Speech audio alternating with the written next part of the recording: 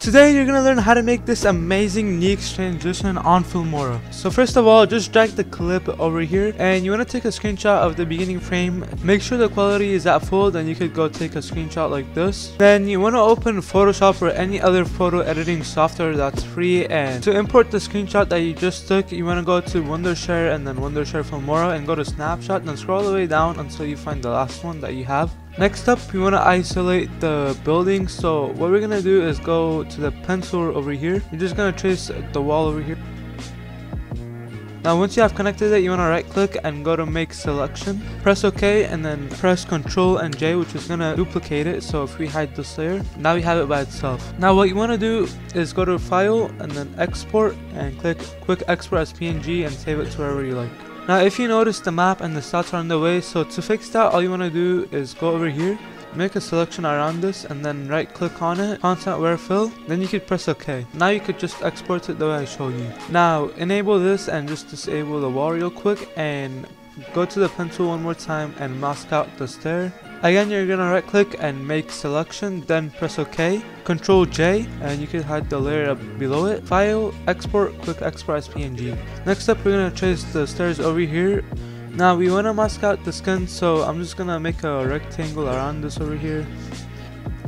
And then press OK. Press Ctrl D to deselect the square. And then we're gonna do this for the loadout over here. So go to the pen tool and just mask it real quick. Right click, make selection, and then right click one more time. Now if you notice, the content where fill is not showing over here, so you could go to edit and then content where fill over here and press OK. Now to mask out the skin in literally 2 steps, go to select subject. Now before you duplicate it, you want to make sure it selects the right stuff, so you could go to this button over here and then select the part that you need and make the brush a little bit small. Now if you want to remove an area, you could press Alt and it's going to show the minus sign, so you could just drag that on. Next up, Ctrl J and then disable the bottom one, then you could export this PNG. Now that we're back on Filmora, you want to import all those PNGs that we did. As you guys can see, I already have the impact on the first clip. If you don't know how I did it, check out this tutorial over here. But otherwise, we're going to import the wall over here, then the stairs, and then the skin.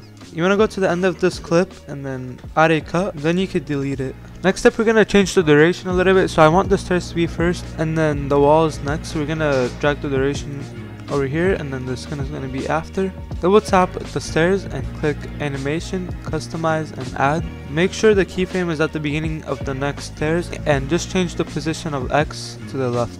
Now you can leave the middle stairs without any animation, but if you want it, you could just add one and make it come from the bottom, so change the Y. And for the wall, since we have it below the stairs, it's going to be nice if we make it come from the bottom as well. So click add, then go to the beginning and just change the Y position. Now for the skin, I'm going to add a small scale, so just double tap it and make the scale a little bit lower. Now if you notice, there's a small gap, so what I'm going to do is I'm going to increase the size of the stairs a little bit. Just make it go to the right. Now the next step is to add the flicker on the building so it changes colors, but before you do that, make sure you drop this up as it helps a lot. You want to add a cut after the end of the frame. You want to go a few frames and add another cut, then go to the middle part, double tap it, go to color, advanced, adjust, go to the right balance and just make both of them at 100%. That's going to add a red to it. Again, you want to do that for every part, so go to the one above it, add a cut, go a few frames, color, adjusted, white balance, and then make it at 100%. And then same for the wall. Now for the skin, you could just go to the end frame and make it one color as well. Now you're basically done, but if you want to spice it up a little bit, go to the effects and search up water. Then just drag that over the duration of the screenshot. You could double tap it, lower the emboss and the steps a little bit. Next up, you want to add some shake, so go to filters and then shake up and down 1. Lower down the X position and also lower down the Y and the frequency by a bit. Finally, if you just want to make this a bit cooler, go to the part where it has the animation and go to color, advanced, adjust, go to color again. Increase the first 2 options like this, and you want to do that for all the part where it has an animation. I hope you guys have a wonderful day and I'll see you next time.